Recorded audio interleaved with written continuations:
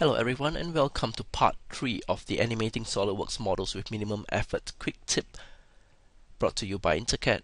My name is Alex Koch, Business Consultant at INTERCAD, and just a quick recap. We have gone through parts 1 and 2 about setting up of the animations from the exploded states that we would have created in SolidWorks, and then going from the design to the animation through the animation wizard. Today we are going to talk about point of view and how we can leverage named views within SolidWorks to further enhance the quality of our videos with minimal effort.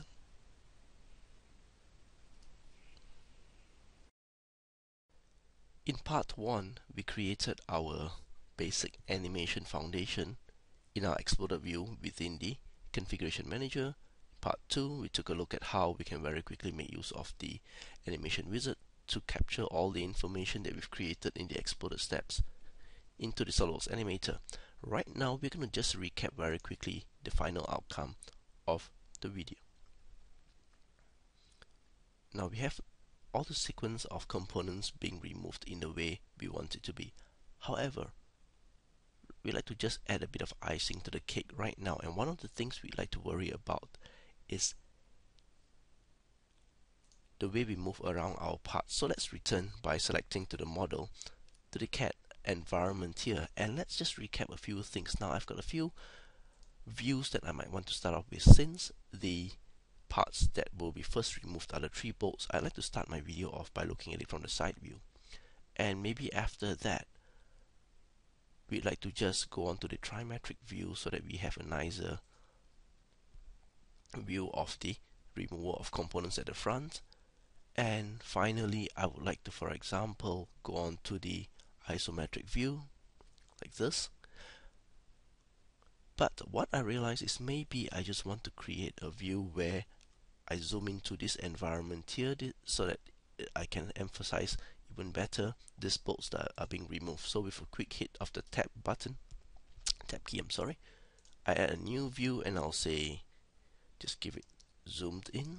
This is just the name that I'm giving this little name view here. And for example, maybe I've got one that's on the top view, but again I like it to be zoomed in this way, so let's call it zoomed into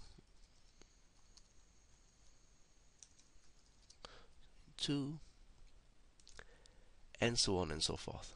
So what I've created here is just a set of named views: zoomed in to, and then there's my front view. And these are the views that I would like to add to the animator. So let's go back to my motion study tab at the bottom here.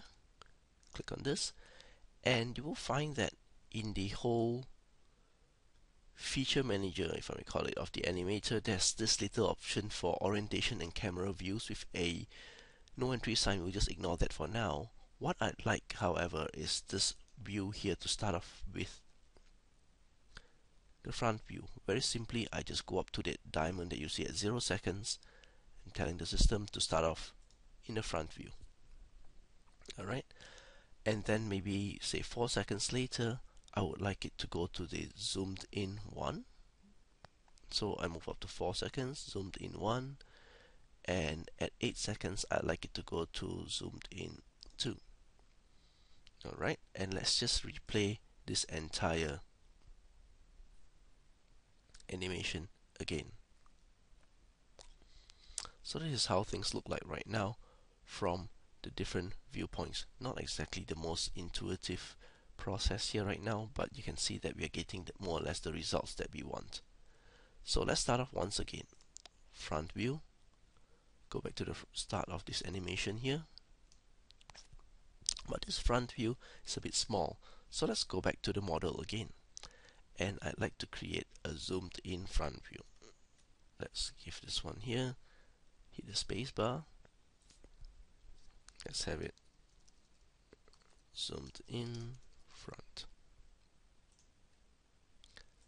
and let's change a few things here right now. I'll go back again to the motion study one last time.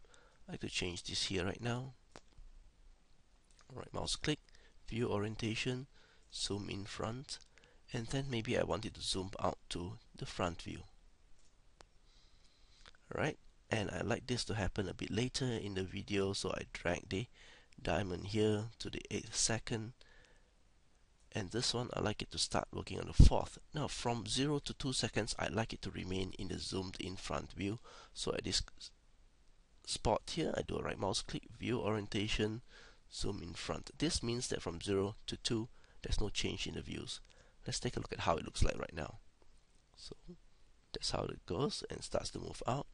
Parts get removed, emphasizing the front here, zooming to the front. Alright, not too bad, but we still need to tweak it a little bit more.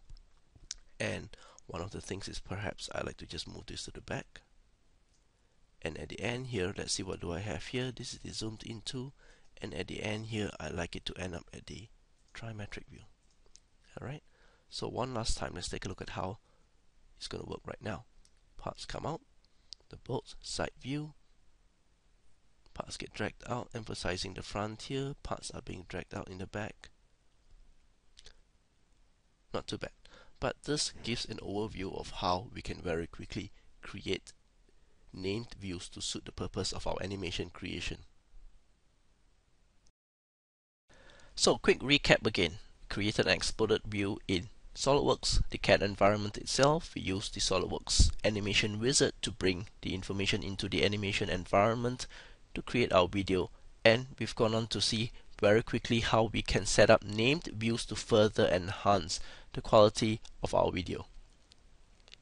In the next part, we'll be taking a look at how we can go on to add some additional tweaks just to give that final bit of quality touches to the animation itself. But for now, we've come to the end of this part of this 5-part series. As always, the numbers shown are the best ways you can contact INTERCAD, or you could drop us an email or visit us on the web. My name is Alex Koch, business consultant with INTERCAD. This has been a SolidWorks Quick Tip session proudly brought to you by INTERCAD. Thank you for your time.